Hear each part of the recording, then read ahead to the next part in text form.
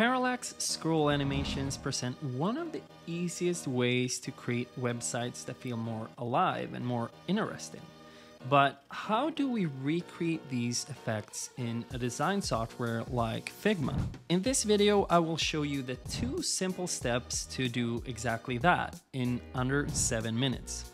You can find the Figma file in the description below. Now, let's waste no more time and get straight into it.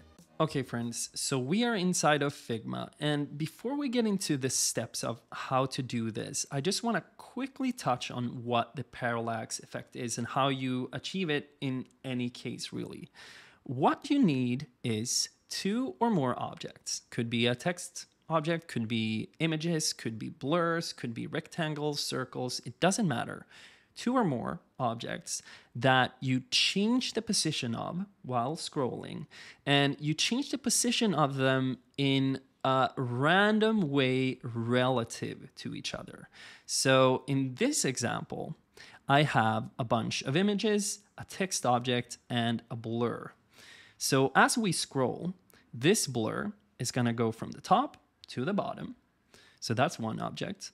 This text here is going to go from the bottom to the top, another element changing. So the first one is going towards the bottom, the text is going towards the top, and then we have these square images here that are going to go outside of the frame, and then we have these circular images that are going to come from the bottom up into the frame.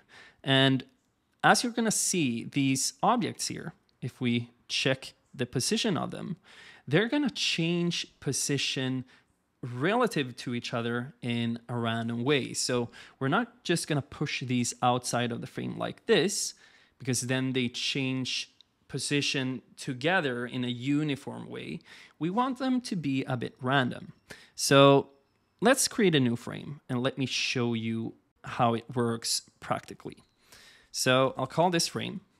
I'll take this color, and I'll just copy this text element here, place that in here. I'll take the blur, place the blur like that in the top. I actually want the text object to be in the outermost top because all the other elements, all the other images are going to go beneath.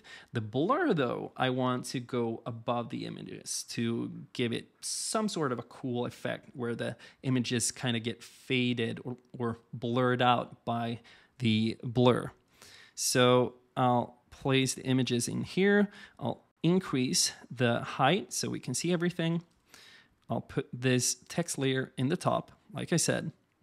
And then I'll just duplicate this. And I'll start changing the position of elements here. So I'll take this blur, move it towards the bottom. Let's actually put this just below the parallax text here.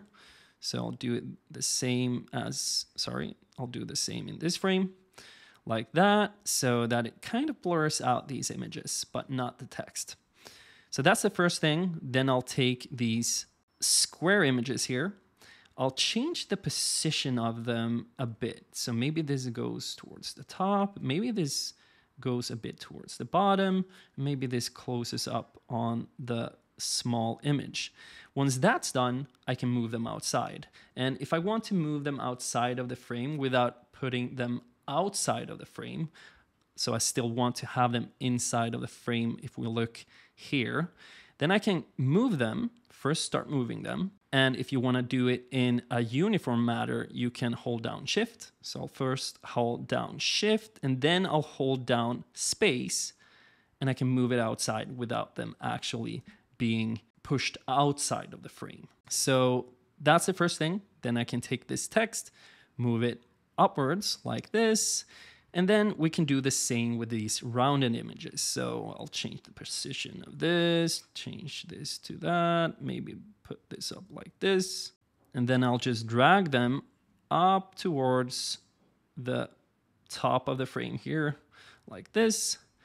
Then we can take these 2 frames, drag them over here to step number 2, which is where we add the drag interactions.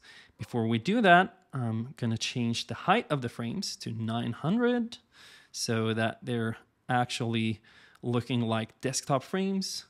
And I'll go into the first one, hit prototype, add a flow starting point, call this flow start. Super random. And I just realized I forgot something. We need our little scroll bar here. So I'll go back here, copy the scroll bar, paste it in here. And by the way, you don't need a scroll bar. You can have a drag interaction, just like this text could be the thing you drag, this image could be the thing you drag, but I want to add a scroll bar just to make it a bit more realistic. So I'll copy that, bring it over here, and I'll bring it to the bottom and a few pixels up like this. Then I'll go into the scroll bar here. I'll add a drag interaction over to the second frame.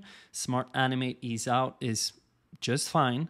Then I'll do the same from this scroll bar back so that we can scroll it up and down. And now if I play it, I hit play, let it load for a bit.